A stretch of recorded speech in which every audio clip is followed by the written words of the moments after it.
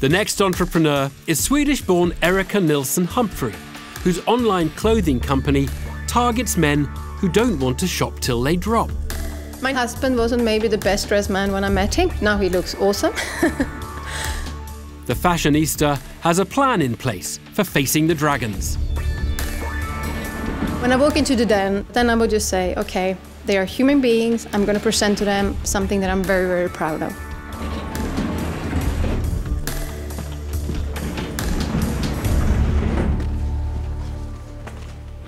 Hello, dragons. I'm Erika Nilsson-Humphrey, and I'm here today for my company, Dappad.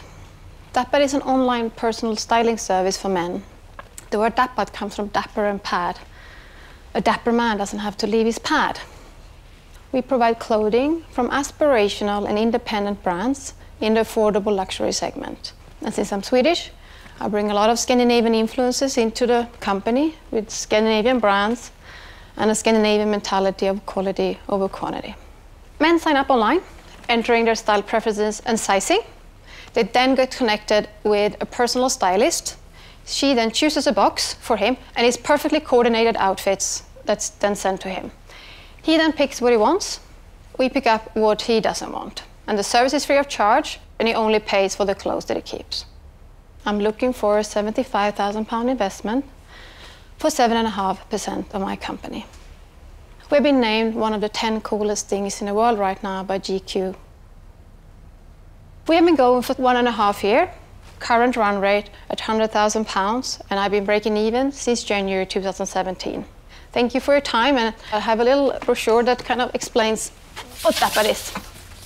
Could I go and have a look at the product? Of course, of course. A well-packaged pitch from London-based Erika Nilsson-Humphrey, who's looking for £75,000 for 7.5% of her online styling business for men. First to analyse the e-commerce venture is the already dapper Tej Lalvani. Hi, Erika. I hope I know a thing or two about styling myself, so for me that product probably wouldn't be a right fit, but I can understand the need for guys who would like stuff to be picked out for them and make it simpler. So, price per box? So normally what we send out is worth around £1,100, and then the average returns is £550. We recommend 3 boxes per year as a minimum. 75% of our customers come back, so we have very loyal customers. Okay, so that's 3 times a year, so about £1,500. Yes. And what is your cost? So the cost is around £200 for the box. Erika, it's the return that really concerns me, because every delivery has a return. 50% of everything that you're sending out will come back, and 100% of every box that you send comes back. So as you grow and scale, your margin's tight, but also that return is huge. And you've only got to have a few mistakes of the products that you put in it, and your average sale will reduce. Yeah, I think but with all e-commerce and even with normal shopping, you have returns. No, you do, but, yeah. but what's typical is, you know, depending on the product, in electronics you have less than 10%. In clothing, I think it's circa 30%, but it's certainly not 100%. With every customer currently sending items back, Peter Jones has spotted a tear in the fabric of Erika's business model. And Tej Lalvani is keen to understand the operation behind the shopping experience. Who actually picks out what each customer wants? It's me. It's you? Yeah, after they filled in the form online. So we asked them, okay, what colors do you like? How do you like your collar? How do you like your neckline? All of these sort of things. Do you go and buy the stock at that point, or do you already have stock sitting that you... We have stock sitting. Wow, so you're holding a lot of inventory. How much of inventory are you holding? 40,000 in wholesale. So you've got £40,000 worth of stock. It's going to go out of season. Can I just dig a little bit on this process and how personal and tailored it is? Why am I feeling that the ideal shirt will be the one that actually sits in your stockroom? Yeah, I mean, obviously we have stock, but we have a range of shirts as well. So if the guy says, I really like checks and I really like colours, well... £40,000 worth of stock must be a very small range of different sizes. you know, you're bound to want to sell one of these items. I agree with that, but also I think that there's also actually a beauty in actually being small and having kind of a niche product and being a niche company where people actually know what they're gonna kind of get, and they know, I mean... Well, they're gonna get something out of your stock cupboard, which isn't very big. Jenny Campbell is not convinced that Erika's personal service is always completely bespoke. And now Tuka Suleiman, the dragon with 40 years' experience in the fashion industry, is about to give Erika the benefit of his wisdom. Scandinavian brands at the moment in the mid-market are cool.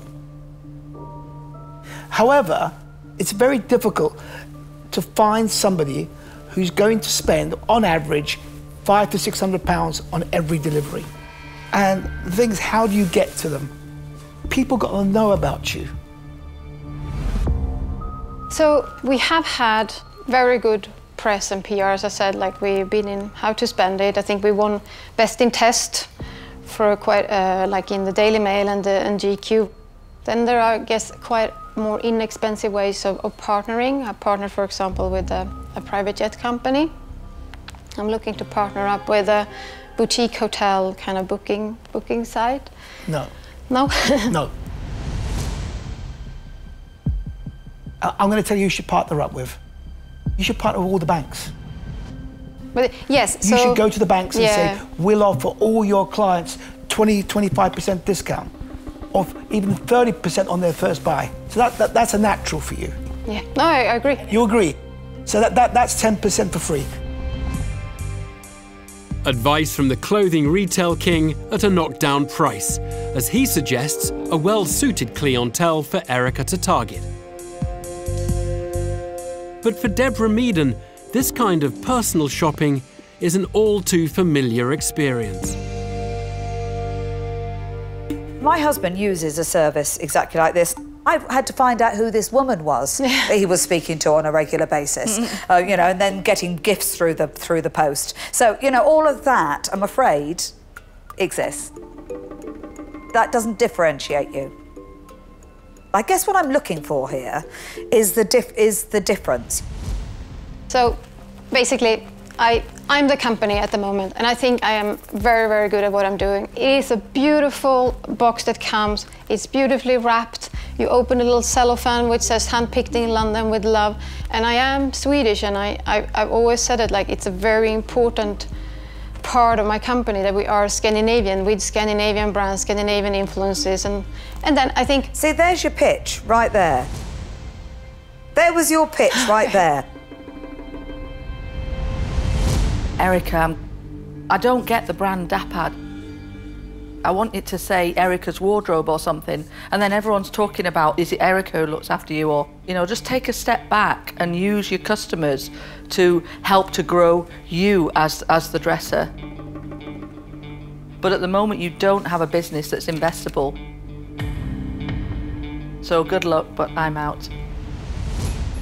Jenny Campbell exits first, concerned that Erika needs to rethink her company image. And Peter Jones is wondering whether the entrepreneur has underestimated the financial burdens on a new fashion business. You've got a brand starting from nothing. There's a huge amount of money that's required now to build this up. Have you got any other money? I put in my own money into this. How much have you put in so far? I put in £200,000. Wow. 200,000. Mm. This is incredibly tough, really tough business. The money that you need for launch, this 75,000, if you want to do this properly, is probably a couple of weeks' worth of funding.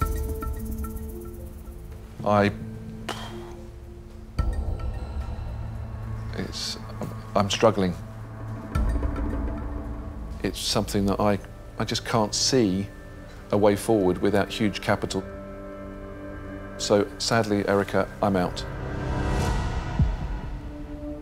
Erika, I think this is a tough old marketplace. You've got ahead of you the difficult bit, because as you grow, you will become the same as everybody that's rushing into the subscription type model, or the model that says we'll deliver a box to you and whatever, and you need a lot of cash to get you over that particular hump. So I'm really sorry, Erika, but it's just not one for me. I'm out. Erika, my real concern is where the future is going. And I think brands like Net-a-Porter, ASOS, they're already holding a massive amount of stock and a huge range. All they have to do is get a personal stylist to come on board, have the software, and straight away offer that service to their customers. The big boys are going to come in and it's going to affect your business model. So, you know, for that reason, I unfortunately won't be investing today. I'm out. Tej Lalvani's departure leaves only Tuka Suleiman still to declare his hand. Could Erika's styling service be a tailor-made addition to his fashion portfolio? You definitely can be proud of yourself. Thank you. Because you've taken your own money and you've taken it to this point. But I believe that if you'd said, how can I take this to another level by doing the fundamental things? 1, reduce your returns. 2, a better communication with your customer, as I said to you. 3, then going out looking for investment, but not £75,000. I would say you should be going and asking for £1 million. Repackage this, go for a big investment, and take it to another level. But I'm not going to invest in you today, and I'm out. Okay, thank you. The business didn't prove to be a perfect fit for any of the dragons, and Erika leaves the den without the £75,000 she was hoping for. That is one seriously tough business, without a doubt. Yeah. I know exactly how I differentiate myself, and I'm a bit like maybe disappointed that I didn't communicate that in the correct way, but it's too late now.